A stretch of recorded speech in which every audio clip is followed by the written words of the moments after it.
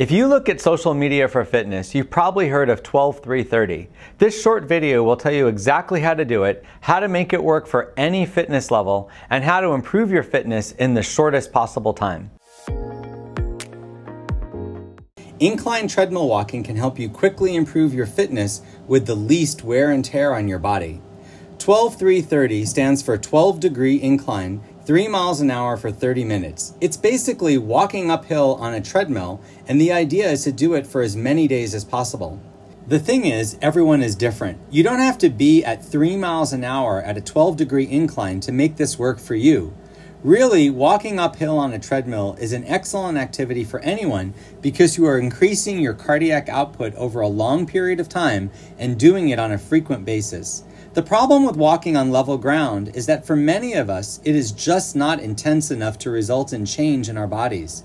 Once you can walk for 30 minutes without stopping or feeling tired, it stops being something that will really improve your fitness. It can maintain it, but for many people, running is just too intense for our cardiac level, and it's impossible due to knee and hip problems. So many people don't realize that walking uphill is the perfect way to increase their fitness with less negative effects. Treadmill walking is ideal because it's so easy to adjust the speed and incline to meet your level of fitness right now. Before we go any further, always consult your doctor before starting a new exercise program.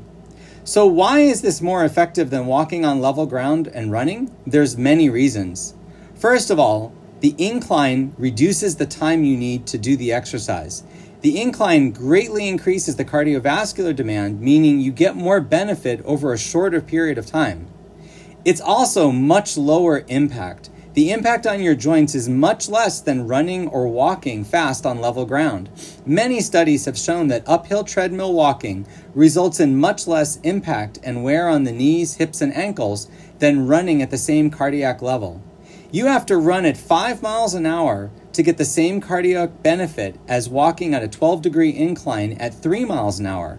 The slower speed means less steps, and walking means much less impact on the joints. Hands down, walking is superior to running for wear and tear. Higher frequency. Because it's less taxing on your muscles and joints, you can do it more often, giving you a greater fitness benefit. The more times per week that you do cardiac exercise, the better the results. Much faster gains. Studies have shown that your body will improve fitness faster with a moderate aerobic activity done more often than an intense one. Treadmill walking is also much easier to adjust. You can easily change the incline and elevation on a treadmill to match your fitness level. With walking or running, you have to run or walk faster, which is more difficult to maintain. This type of treadmill training is beneficial because unlike walking in the hills, there is no walking downhill. While you are walking downhill, your cardiac demand decreases, lowering the benefit of the exercise. So you have to exercise for longer to get the same benefit. On a treadmill, it is inclined the entire time, so you are always walking uphill and getting the full benefit. So how do you find the right speed and elevation to set the treadmill? First, always consult a doctor before starting a new exercise program. Before you use the treadmill at all, you need to be able to walk on level ground for 30 minutes without difficulty. If you can't do that, then I would suggest working on that and bringing your ability and your speed up until you can walk for 30 minutes without stopping. Then you're ready for the treadmill. We're going to use what's known as a talking test. We want to find an incline in speed where you have difficulty saying 5 words in a row without taking a breath, but not so hard that you can't even say 2 words. If you only have to take a breath at the 4th or 5th word, you're at the right level. I use the words, Yankee Doodle went to town.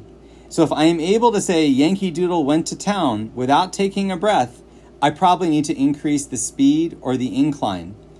Once I get to the point where I can say Yankee Doodle went to town and I have to take a breath, I'm at just the right level. Now we're going to start on the treadmill. Set the treadmill to 2.0 miles per hour without an incline. Walk for 3 minutes and see if you can take the talking test and not be breathless. If you're able to do all 5 words without taking a breath, start to increase the speed and try to aim for 2.5 miles per hour. If it's too difficult at 2 miles an hour, you can decrease the speed to 1 or 1.5 miles per hour depending on the treadmill.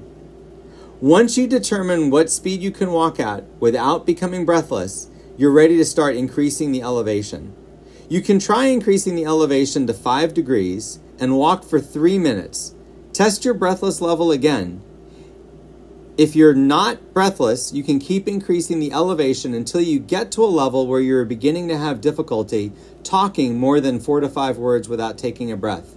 For many people, this will be between 8 and 15 degrees, between 2 and 2.5 miles per hour. But it's fine if you start out with a lower incline. Even a 2 or 3 degree incline is a great starting place. Some of you might find that you have to start at 2 miles an hour at a 5 degree incline because you're beginning to feel breathless. Others might be at a 10 degree incline at 2.7 miles per hour. It really doesn't matter what level you start out at. The key is to finding a level where you're beginning to feel breathless and then maintain that for 30 minutes. You might find the first few times that you do this that you only have to adjust the level a few times during the first 30 minutes. That's fine. But ideally, you should find a level you can stay at for the full 30 minutes because there is another important aspect to this type of training: consistency. This type of training is only effective when you do it on a regular basis, ideally 5 to 7 times a week.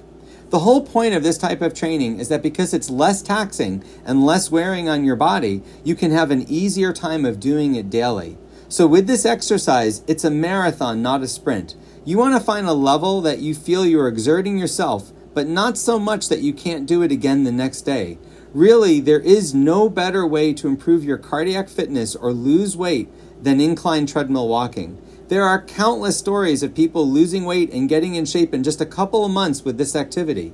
If you compare this to walking outside for hours or running and the risk of injury, you'll find that this is the best way to increase your fitness level over time. Most people that try this find they can keep doing it for years. Incline treadmill walking might just be the perfect exercise.